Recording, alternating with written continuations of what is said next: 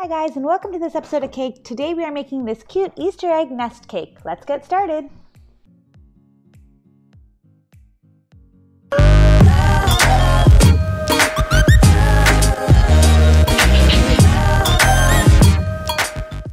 Hey guys, today I've decided not to show my face because let's be honest, we're on quarantine and ain't nobody wants to get out of pajamas and actually put on makeup right now. So let's just get on with this cute little cake so we can make it this weekend for Easter, because we all know we have nothing else to do this weekend. So I started by making a 9 by 9 inch rainbow sprinkle cake and then cut it into 4 by 4 squares.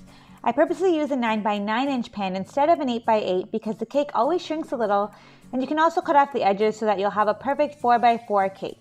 I stacked and filled the cakes with Swiss meringue buttercream and dyed it a mint green color.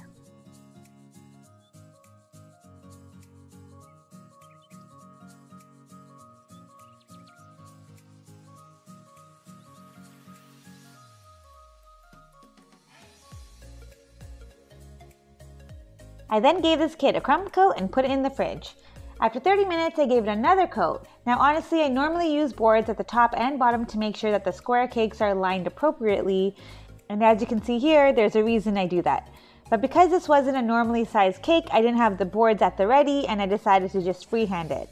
It is possible, totally possible, it just takes a lot longer.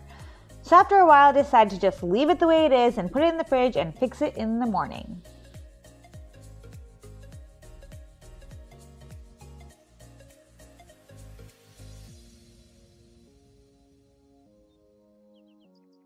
Now morning came and my icing was even brighter mint green. That's what happens when you leave SMBC for a while. It soaks up all the color and it becomes an even richer color.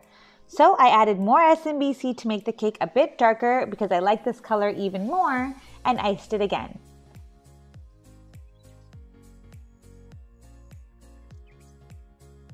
I wasn't really too fussed about making the edges perfect because I was putting ganache on the edges anyway. But if you need those perfect edges in your life, you go get them.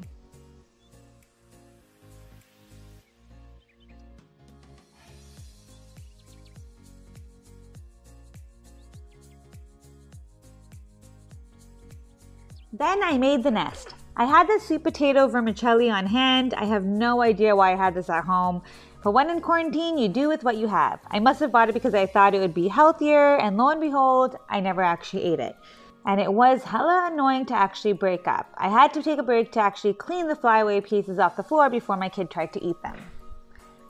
This actually works, so I would assume that it would work even better with vermicelli or with shredded wheat or with regular spaghetti. It's not something that you're actually going to end up eating anyway, so it doesn't really matter. I then melted some milk chocolate in the microwave for 30 seconds at a time until it was melted.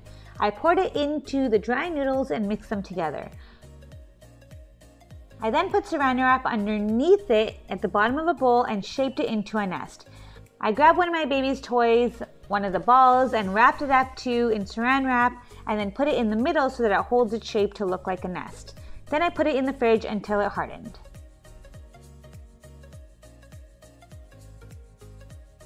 I then had some Cadbury Easter eggs, and before putting them on, I decided to separate them. This was oddly satisfying until I realized there was an oddly disproportionate amount of greens in this bag. So I just had to go with it.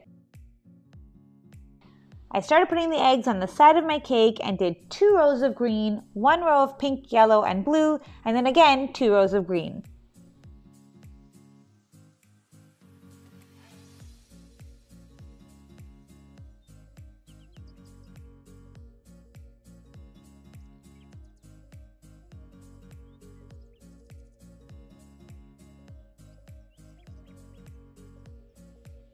It was also a bit frustrating that it wasn't a complete rectangle with the way that the eggs were lining up with the edges of the cake.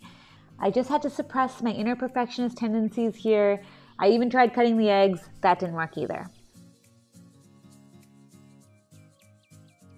For the ganache strips, I used candy melts, which is white chocolate, at a 3:1 ratio with some heavy cream, and melted it together and let it cool.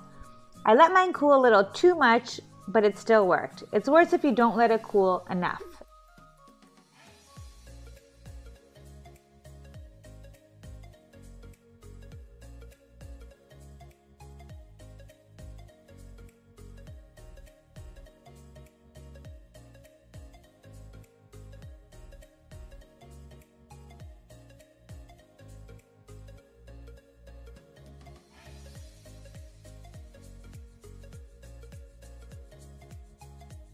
Then just add the nest on the top of the cake and top it off with some mini eggs. I'm so happy that the nests totally work. Impressive.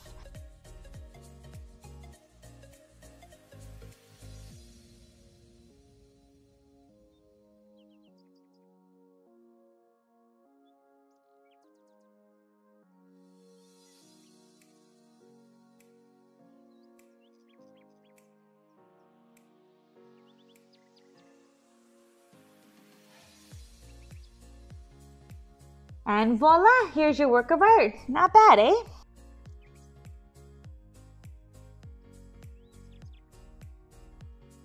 Thanks so much for watching, guys. Please don't forget to give this video a like and please subscribe to this channel for more cakes, bakes, and tips. Happy Easter!